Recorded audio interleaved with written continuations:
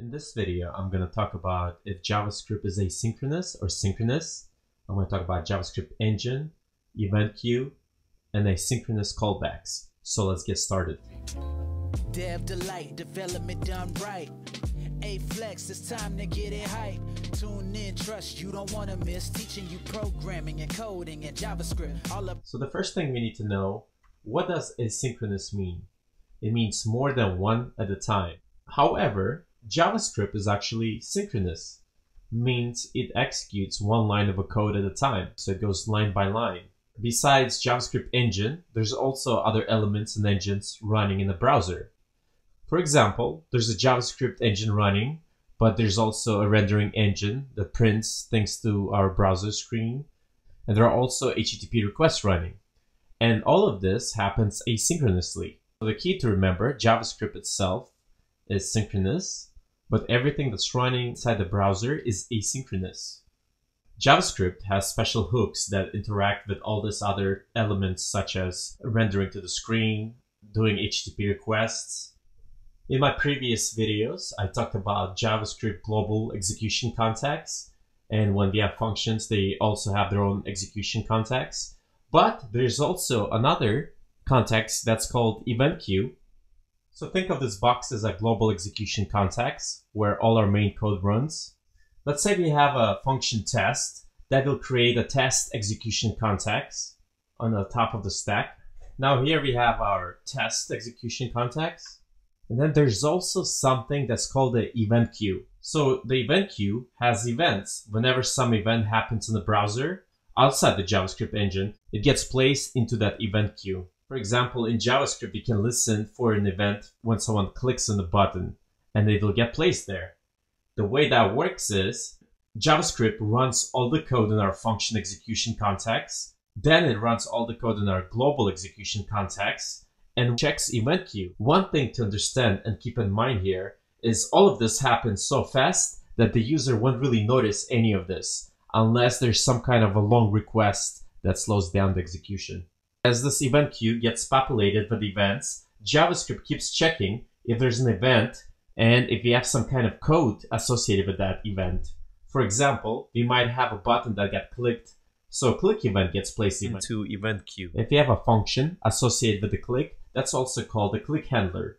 So when someone clicks a button, our function gets executed and the new click handler execution context gets created.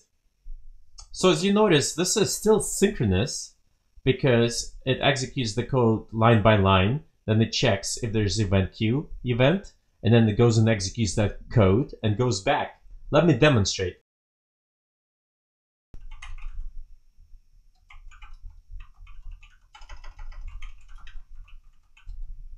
And we'll give it ID my button, and we'll just place click here text.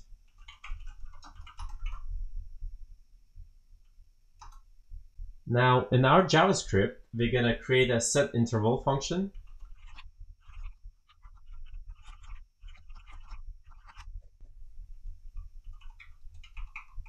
And this set interval function will just console log inside set interval. Now let's set up a click handler for a button. So we'll select our button by ID, which we created, my button. And then we'll add event listener. And we're going to be listening for the click event.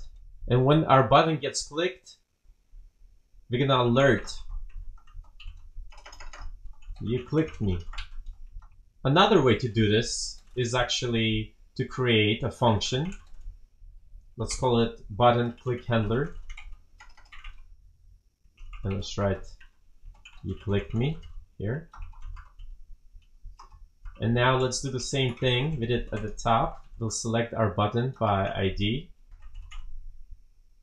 and then we'll add event listener, click. Instead of writing out our function definition here, we'll just link button click handler. And our button click handler will be our anonymous callback function that gets executed when the button gets clicked. So let's refresh and see what we got here. As you can see, every 3 seconds, inside set interval is printing. Once we click here button, that event will be placed into event queue. Our set interval will execute. Then JavaScript Engine will check if there's something in the event queue. It will execute it and go back executing set interval again. So check this out. You click, as you can see, you clicked me. And right now set interval is not executing because we went to the event queue and start executing that code that handles the click here button. And if you click OK, it keeps on executing after. So I hope you learned that JavaScript is synchronous and how the browser itself and all the other elements are asynchronous when they interact with each other, and understand what event queue is and how JavaScript handles that as well. Enjoy, share, subscribe, and I'll see you soon. Time to give the people your advice. Dev delight, development done right. Hey, yeah, development done right.